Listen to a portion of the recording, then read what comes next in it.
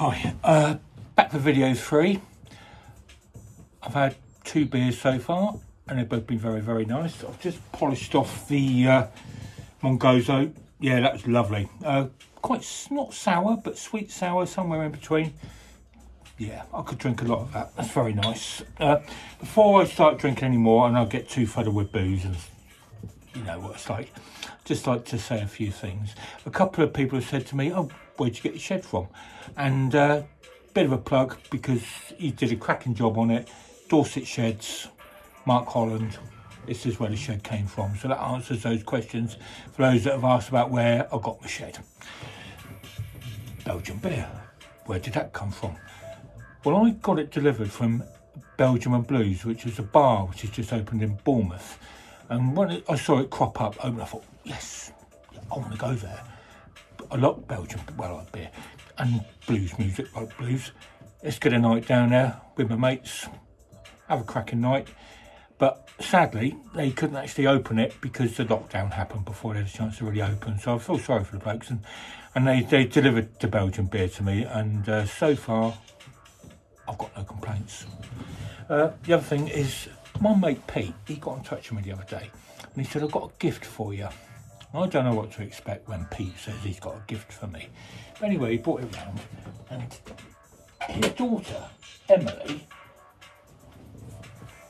drew that. I think that's absolutely superb. It was a photograph when I was on the scooter coming back from Hungary. And I stopped at a location where Steve McQueen did the jump scenes, and sort of tried to copy, you know, that poster. I'd love to be like Steve McQueen, but you obviously think I'm like Jack Hargreaves, so there you go. But anyway, Emily drew the photograph, and I'm so humbled by that. I think that's absolutely bloody smashing. Thank you, Emily. And the other little gift I had through the post the other day, nice surprise, is my mate Isabel, oh God, up in Scotlandshire, sent me these. They're cards, pop-up cards, little petrol pumps. Thank you, Isabel, top girl. Anyway, I'll crack on to the next beer. The next one, I'm going up in strength, is this stuff. Rodenbach Grand Cru Red Ale. Obviously I like red ale. Belgian again.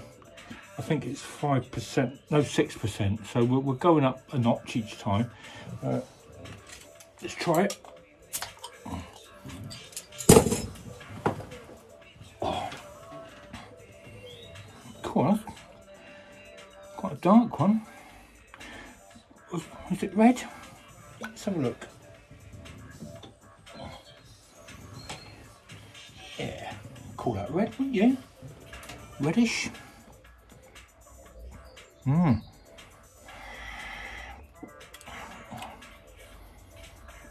Cool, that tastes strong. I can't put my finger on it. I'll come back to you in the next video and let you know what I think it sort of reminds me of.